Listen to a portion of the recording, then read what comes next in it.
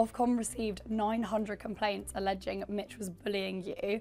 How do you feel about that? He was talking to the boys and made a comment about his type, like standard, like the petite brunette, and Jess got really upset and it did cause an argument. Hi, I'm Abby and I'm playing Text on the Beach with Cosmo. Subscribe to watch more like this.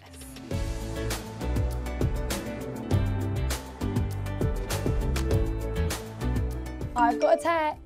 How would you describe your time in the Love Island villa? I came into the Love Island villa in Casa Amor. I didn't actually know I was going to be Casa Amor at first. I just was told I'll be arriving like later into the villa, so basically not an OG.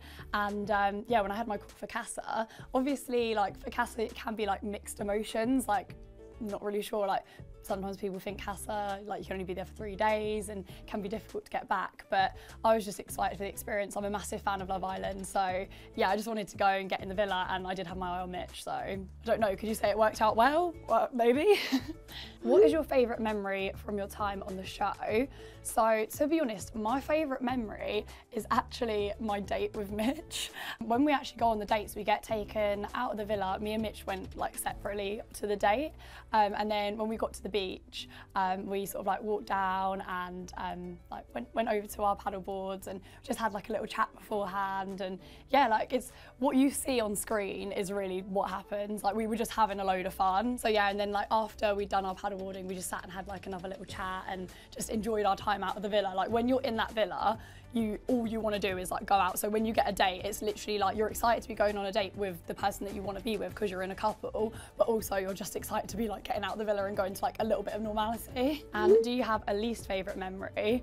Well, I think there's more than just one least favourite memory in there, but if I had to pick one, probably the day that I found out, like when Whitney told me that Mitch had the ick. I just felt like everyone was finding out information before me, and yeah, it just made me feel really like alone and like isolated in there.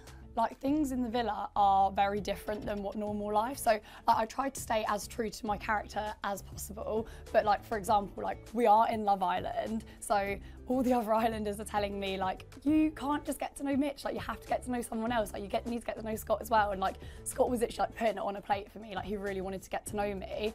He'd actually said to me like, I'm gonna bombshell into yours and Mitch's sort of like situation. So I was trying to stay as true to myself as possible and like kept reassuring Mitch, but like on the outside world, I just wouldn't have even met up with Scott. I wouldn't have entertained it at all. But obviously we were in Love Island, so it is what it is. Who surprised you the most while you were in the villa? I was probably most surprised by Sammy. Sort of before going in, like I had an impression of him that he was like a bit of a player. I mean, he was, like everyone saw how he moved in Casa, like kissing Gabby and Amber, but he's a really like genuinely nice guy, and he's so funny. Probably like one of my other favourite memories is when Sammy did his talent show, because I literally was just crying with laughter. Like we had to like pause so that I could like compose myself. Also like Sammy, like on screen, I didn't think he really looked like that tall, but when you get in, it's literally like your head like has to tip back because he's so tall. It's crazy. Have you watched any of the show back, and were there any scenes that you were surprised weren't aired? I haven't actually watched the show properly, but I have seen obviously little bits on TikTok and like Instagram, people sending me clips as well through,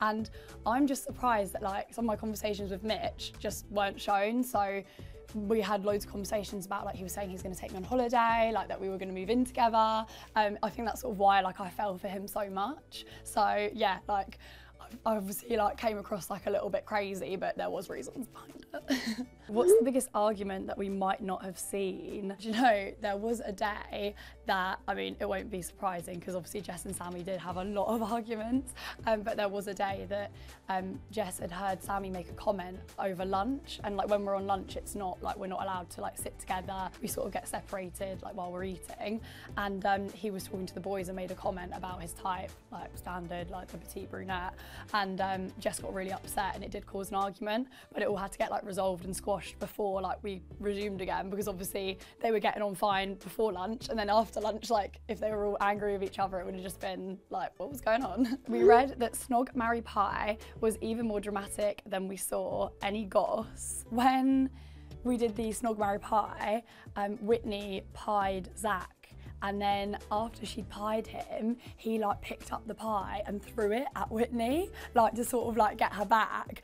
And obviously like that kicked off a bit of drama, like Whit was not happy. Like it's obviously meant to be a game, but I think he like took it a bit personally. I mean, even I took it quite personally. Like that pie that Mitch shoved in my face, he proper like went in and like smushed it in. And the cream is real cream, it's actual whipped cream. So when it gets in your eyes, like all my eyelashes came off and it was like my eyes were streaming, they were bright red, it was horrific. Did anyone get in trouble for breaking villa rules? To be fair, when I was in the villa, I did talk a lot about the outside world. So I would say things like, when I'd gone in, it was the like Titanic story, like with the submarine, and obviously none of the islanders knew about it, and I was just so excited to tell them all like this interesting like story that had happened in the news. So yeah, I got in trouble a little bit for like talking about news stories and stuff. Katie has suggested that Scott was messy and caused arguments.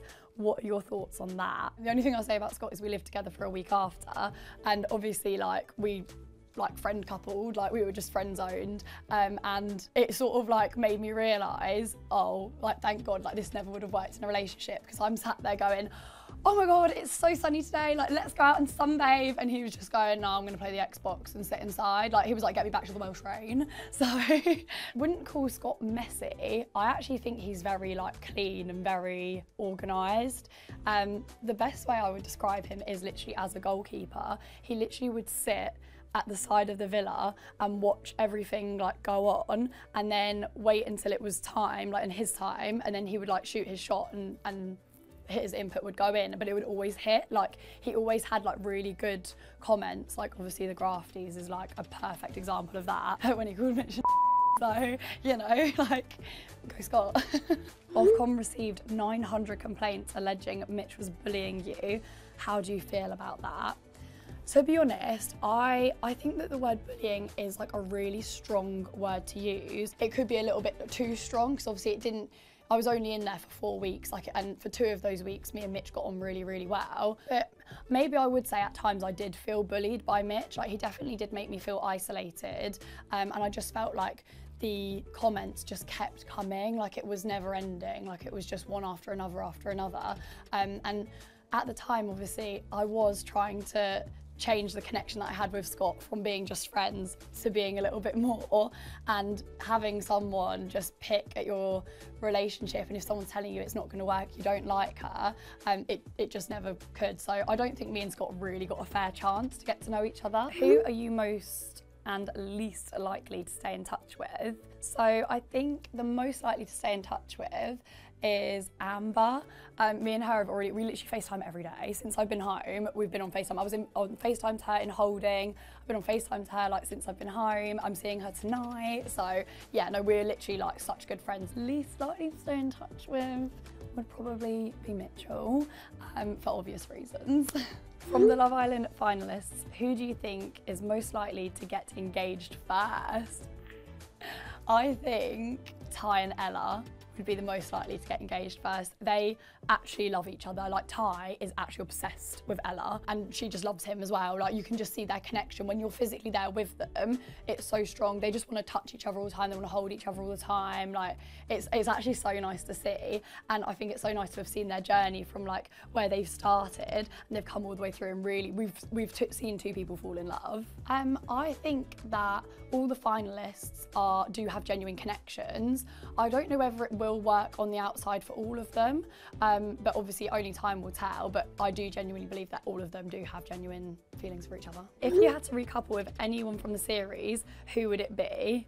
I would probably pick Locker, and sorry Whit, but he's just unreal. Like he's such a nice guy.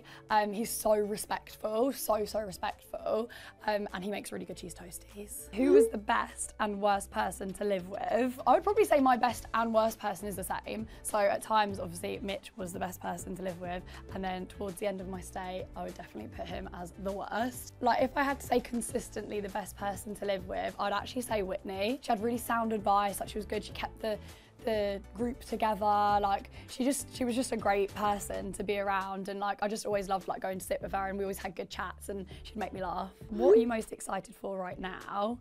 I'm just excited for like riding the wave and seeing where life takes me. Like I'm just enjoying this. Obviously went into the villa really wanting to find a connection. That was like my whole motive for going in. But now since coming out, like I am single, so the DMs are open. If you want to come for me. Do you know what? Everyone is asking me who's in my DMs and there are no men.